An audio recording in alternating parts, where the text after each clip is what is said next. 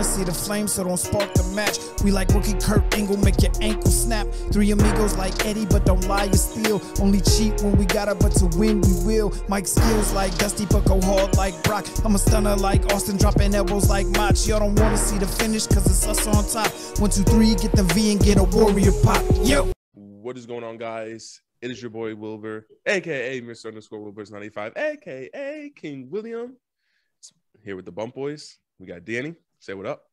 What's up, boys? We got Joe. How y'all doing, man? And wow, what a pay-per-view we just had. AEW Dynamite, AEW Revolution. Great pay-per-view. Great pay-per-view. We're going to get into the matches. I've never been even top to bottom for like the pre-show. Was amazing. Like the pre-show. The first 2 pre-show matches could have stayed on the pre-show. I don't think they were like pay-per-view worthy, for the actual main card.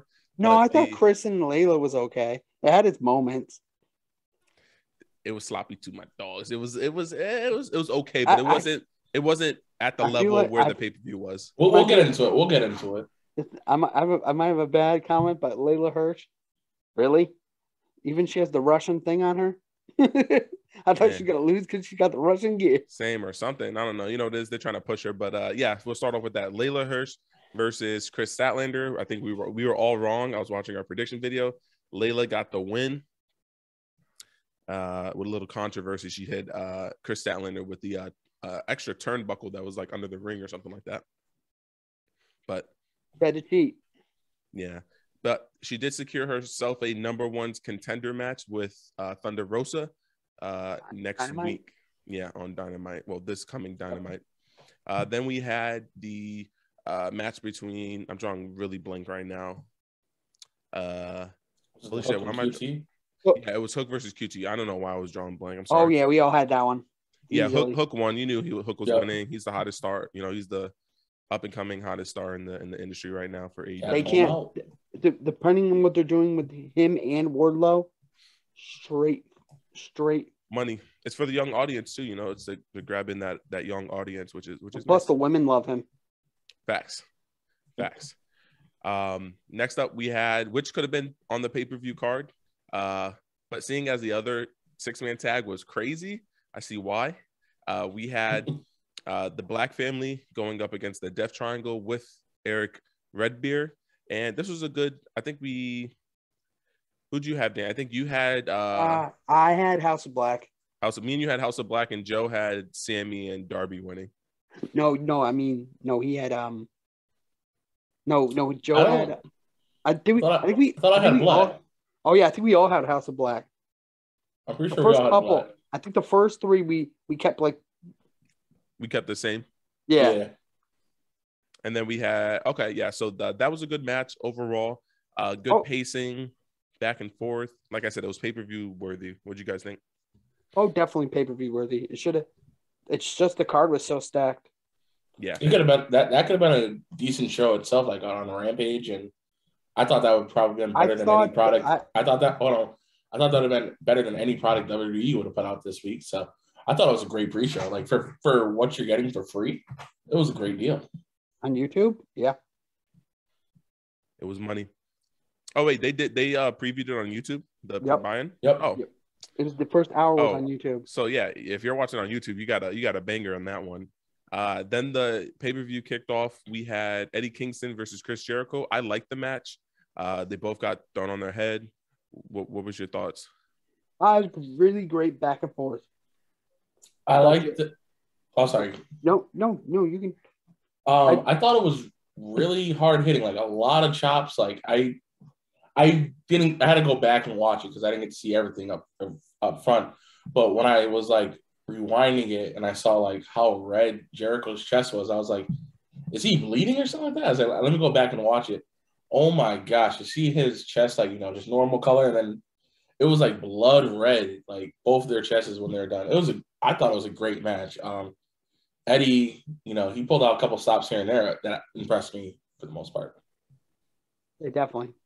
I thought they did really good, like back and forth and going. They had really great moves. Like they had some great spots.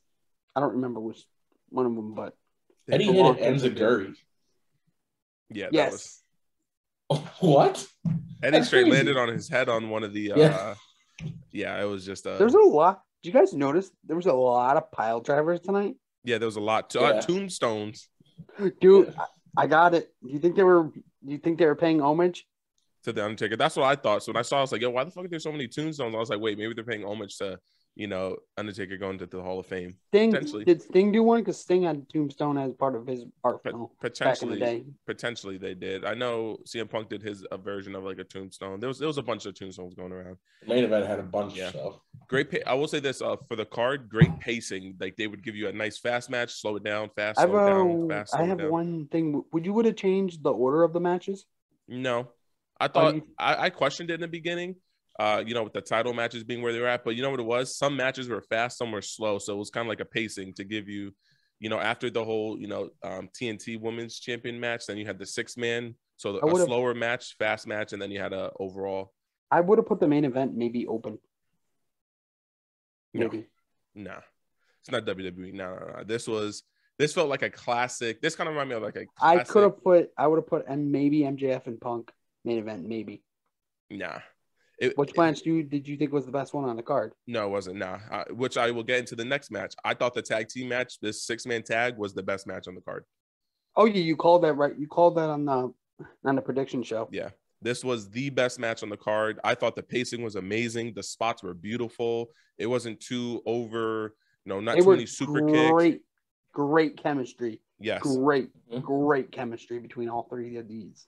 This reminded me of the triple threat we had on Rampage. Just, overall great pacing, great spots, like the moves that were being done, and like it kept you on your seat. And you thought, there's a point I thought the Young Bucks were going to win. I thought the Dragons were going to win. So I'm assuming I gave this match of the pay-per-view, in my opinion. I would say, yeah, maybe number 2. Maybe number 2? I'd say okay. Maybe 1A1 with I thought the story that MJF and Jericho told was, MJF and Punk told. Yeah, I thought that their story was great. Was good. And then we'll get top 3. Top 3. Oh. And then next match, I believe, was the TBS Championship. We had Jade versus Ty Conti. Yep. That match was just weird. Yeah, that match was. I'm assuming I didn't watch it. I'm gonna be honest. I kind of like zoned out for a second. I think Jade won. I was on my phone. Yeah. I went to go eat. I went to get food. Yeah, Jade did have a nice entrance though. She had the person playing the guitar for her and stuff like that. Yes. They fuck with that. So I thought it was like really weird, like especially her kissing Tay Conti at the beginning of the match. Oh yeah, that was just straight like what. I was watching. I was like right at the beginning. I'm like, what? I'm asking my friend who was over here. You know him, Joe Whaley. I'm Joe. Man, why you pulling out dudes' last names like that, dog? Why are you pulling out they federal? I just have to say his whole federal government name. Gunther the Third. Charles. You know Tom Wilson. Tom Willie. Yeah, I know Tom Willie. Yeah, he was over watching the pay-per-view. Thought I'd do that. So what up? Anyway, yeah. I didn't understand that. Like, so I was like rewinding because I had 3 screens going on. Next thing you know, I saw the crowd pop on my phone. I'm like, what's going on over here? And I'm like, wait, what did I miss? And I'm just like, it was just kind of random, but I gave Will my pay-per-view. I gave Will my pay-per-view login. Yeah, I came in clutch with the pay-per-view login. So bad. You didn't have to spend anything on it. I didn't spend anything. I bought it. Me and Kayla split it 50-50. So I only paid $25. Hey, that link you gave me, I had the pay-per-view, bro. Facts. I'm telling you, that link that Danny has, and ain't nobody getting that link, man. That link, bro. I watched the UFC entire pay-per-view last night, bro, and it was money. But anyway, yeah, a lot. Jade everything. Yeah, Jade kissed Tay, and then Tay kissed her. So Jade got the win. Glad we're keeping the bell on her, keeping that streak alive. Yep. Next up was the Face of the Revolution. Face of the Revolution. What a match! Yeah. Yes. Yo, so Sarah, my friend Sarah, she was over for the match. She loved Orange Cassidy. I thought his gimmick was amazing. This was a perfect like gimmick spot for him when he did the helicopter ladder, and then Wardlow and Keith Lee looked at each other, and then they lifted him up, and then he held on, and then he did the little flip over and tried to grab it, and then he like slipped, and then it caught his nuts, bro. Oh my God, yo, I thought this was one of the better matches I've seen in AEW. This was amazing. Yeah. This would be my 1C. What was your 1B? We'll get to it when we get to your match. That's a 1A, 1B, 1C. Just mention it. That way we'll keep the train rolling. But I called it. I feel like it was very predictable. Maybe top four. Yeah, number 4. Wardlow got the win here, and I feel like it was kind of perfect.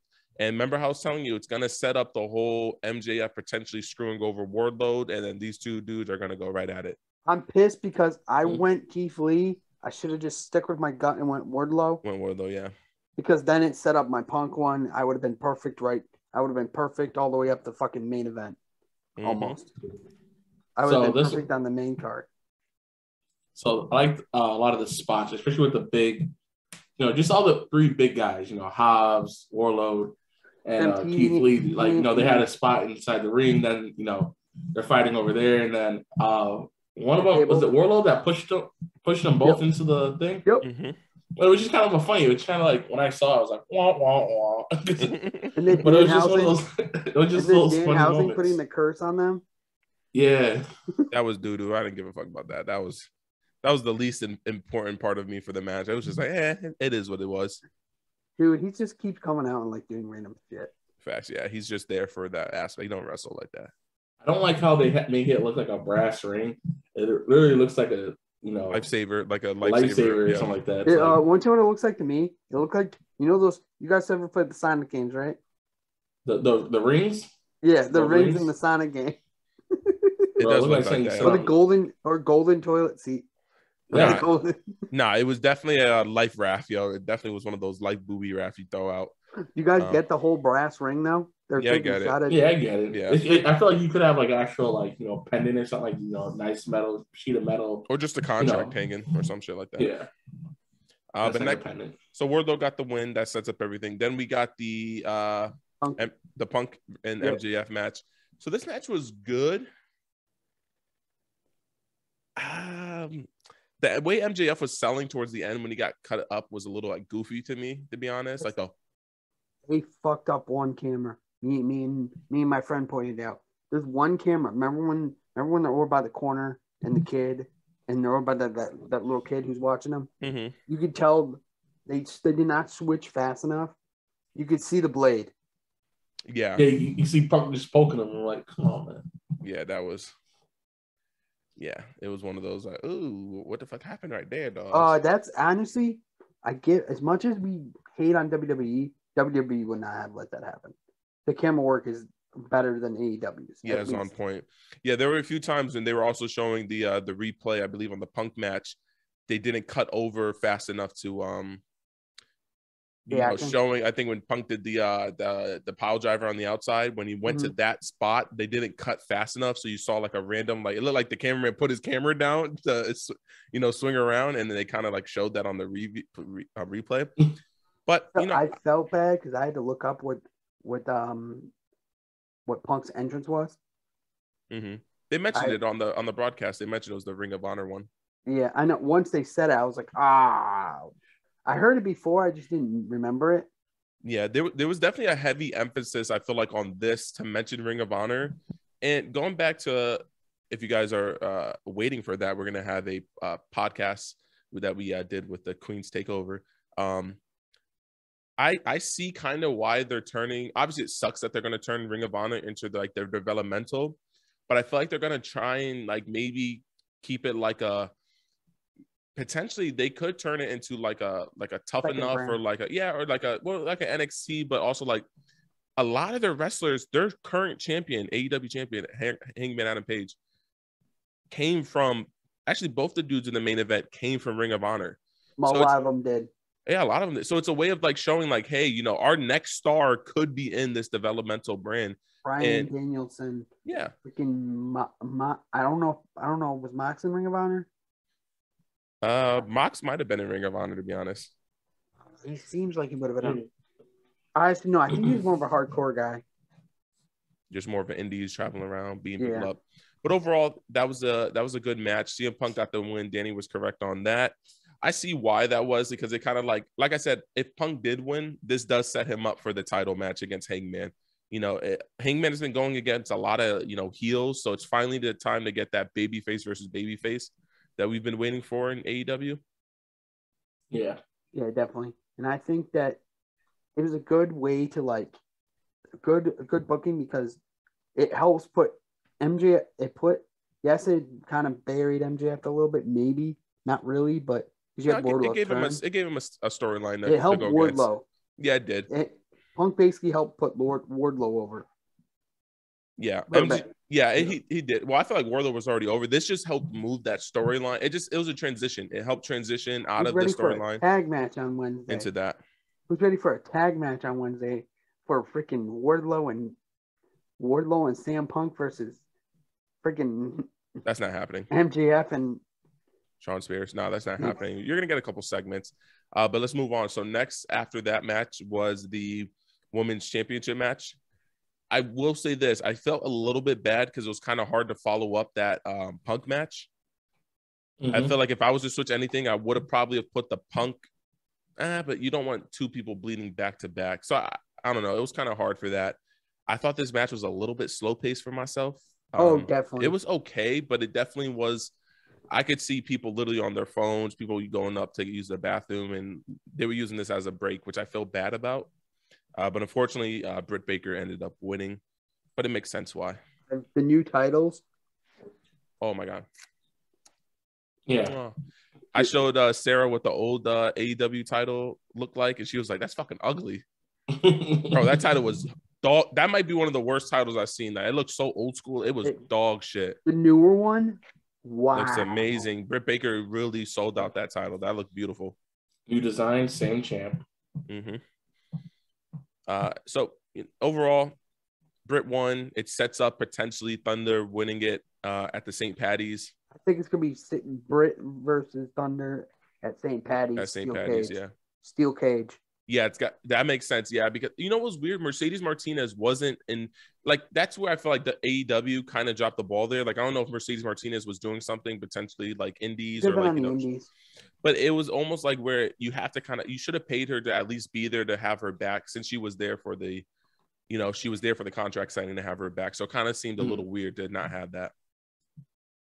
But yeah, I like the steel cage match. I think the steel cage match it's going to be the rubber match too as well. I feel like, I don't know why I didn't call this because it makes sense to have the rubber match. And then now that you see what they're going to do at St. Patty's. But overall, this is going to be a good setup. I feel like the St. Patty's day match will be better than this one. Agreed. Yeah. I'm going to let you guys go on and talk about the next match, which was the Bryan Danielson versus Moxley. I think it was a really good technical match, especially with all the great moves like they did back and forth. Mm-hmm. Lots of more. If you don't like blood on this pay-per-view, yeah, this was not the pay-per-view to be on if you were a little squeamish about blood. Well, that's too damn bad. I'm tired. Damn. Yeah, Daniel was coated. His whole chest and arm at the end of the match just drenched in blood. And then, Mox was just drenched. The ref had blood on his shirt. And it's just it was a bloody match. Very hard-hitting. Very nice way to make sure you're not destroying both characters, how they finished the match. Yes. If you didn't know it was a triangle choke, he finally cinched it in. Mox went for the rollover, and then Daniel was like, I got pinned. What are you talking about? They get a little tussle. Then we get, William Regal as the manager, making them all elite. And then, during that match, I saw a great tweet someone put out. William Regal crossing over finally put the nail in the coffin that NXT is dead. That was the final. Yeah. He did some of his best work. My bad, Danny. Go ahead. Yeah. This is the final person that flips over. And then, we got Joey Gargano eventually, hopefully within the next month, debuting as well. So, and then, we also forgot Isaiah Swerve Scott came out. I did not like his promo. It was a little bit, I don't know. It was okay. His promo was kind of promo. Yeah, it was kind of like. It was an intro promo, so yeah, it was. And then we had the main event in the eating. fighting. No. out Oh, of we the got one blue. more. Oh, I forgot. You're right. I forgot. We got the The Tornado fast-paced Trios. Dude, the tornado tag. Amazing match. Amazing. Just the right amount of time, just the right amount of spots. Was there a spot that you guys particularly enjoyed? I'll go first. That thing. Like seeing that 6-year-old man go through all those tables. It was hilarious. Yes. A What lot was of there a tables spot- in this. My bad. A lot of tables in this pay-per-view as well. You know, in the Yeah. ladder match, in this one, the ending match as well. The world. My favorite probably was the Sammy Guevara because like they totally missed a full table. And Yeah. that was such a good spot. And then Sammy, I'm pretty crazy. They should have had Jeff on the screen, but I'm crazier. I'm Pollo Loco, man. Yeah. Dude, And the way then he my moved favorite. his neck, Wait, like, Danny, holy- let him go, Trent. Yep, You, okay. me, then. Okay. Oh no, you can go and I'll wrap it up with my spot. Okay, with the you got it. neck. Oh my God. Some of those things. A lot of people tonight, a lot of these moves tonight on this pay-per-view, crazy. Some of them are just like even your necks, like God. Yeah. Yes. Oh, my bad. To cut you off, my bad. The MJF pile driver from Punk on the outside ring. I looked like his neck kind of went back a little bit when he landed, yo. Dude, yes. I thought his shit was snapped out, I ain't gonna lie. And then my favorite spot was right before the end. It was, what is it? Darby Allin hitting, the reverse DDT on the chair, and you see the chair just flatten, and you realize like Matt Hardy just went through that chair. That was like you don't ever see the whole chair flatten like that. You'll see it twist, you'll see it bend. This thing completely flattened, and then unfortunately, they missed the coffin drop at the very end. Like he literally just got like a wrist on him. He got his head. He got like the back of his head, maybe. But it was a great coffin jump though. He just didn't jump further enough. He didn't jump far enough. Well, also Matt should have probably like went closer to him too, but it was just a miscommunication on their part. But it was like, hit him on the stomach, and it was like, yeah, it's a powerful finisher, man, right there. But Better overall, than the Benoit finisher with the diving headbutt. And then we'll take us to our main event. Our main event of the evening. We had Adam Cole versus Hangman. I was a little disappointed to not see the Young Bucks come out and continue some more of that controversy. I got an opinion on that. I think this sets up Adam Cole getting pissed at them, saying, "Why weren't you there? Oh, why weren't you there backing me up tonight? Why weren't you there Sunday to back me up? Like it wasn't fair." The Red Dragons came out. Red Dragons came out and like put even like I'm surprised the Young Bucks didn't come out to help them when that happened. Actually, that's pretty smart, Dan. You know what they could do? They could have been like, well, Don Callis grabbed us right after our tag team match, and he said, he saw that we were down, so he took us out to the champagne room at the local Orlando nightclub. That'd be something that's pretty cool. Like, oh, so you guys went out partying instead of waiting to see my that makes sense. Don Callis probably grabbed them, started talking to them. So maybe some video footage leaks out about that or something like that. That'd be pretty interesting to see. So that's definitely a good idea. You could have him like pop up and be like, he's like, "Where were you?" He's like, "What do you mean?" He's like, because you all lost the match. You lost the match. Like we left because we thought you had the match. Like you don't have the title. He's like, "No, I lost, motherfucker." He's like, "Oh, my bad." I told you. Yeah, I go this way. You go this way.